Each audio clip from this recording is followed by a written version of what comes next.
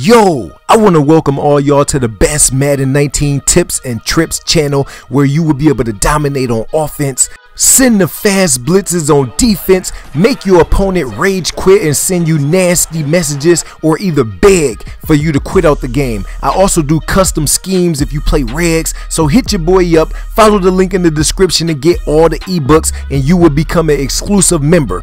Welcome to the Clamp Squad. What's up, gamers? Welcome back to another Madden 19 post-patch video.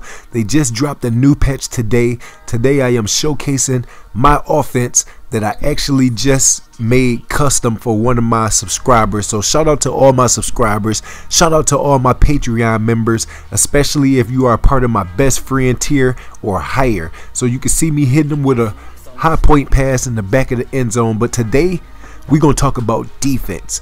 One key thing after playing 3 games post-patch is you always want to make sure that you have at least 4, but it's better if you have 5 people blitzing the quarterback at all times. Ever since they did the contain, you want to make sure that you got 4 to 5 people.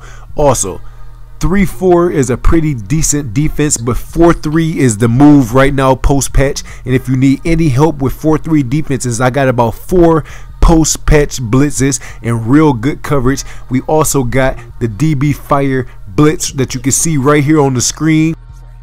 Nobody can pick up that cornerback over there because of how the setup is, and all this is being updated in the ebook. The link is in the description for Patreon, offense ebook, defensive ebook. I got some glitchy stuff in there. We're doing offense all this week, all next week. We're going to drop about 4 or 5 defensive updates. So if you get any ebook, it's free updates. So you don't have to worry about anything. Every time a patch comes out, there will be an update. But you can see me with a nice pick 6 right there. Now let's get back to what we was talking about post-patch. It feels a little different.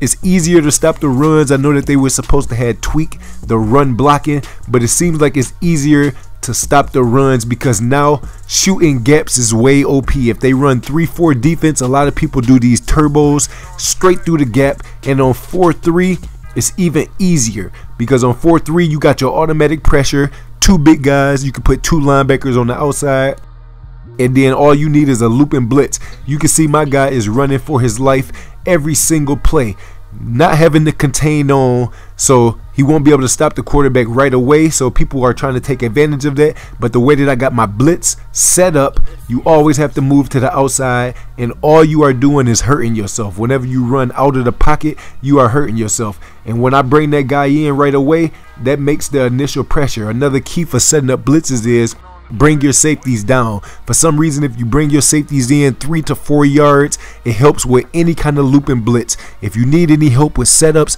let me know in the comment section. Grab the ebooks, hit me up anytime, and I'll take care of y'all. Let's go.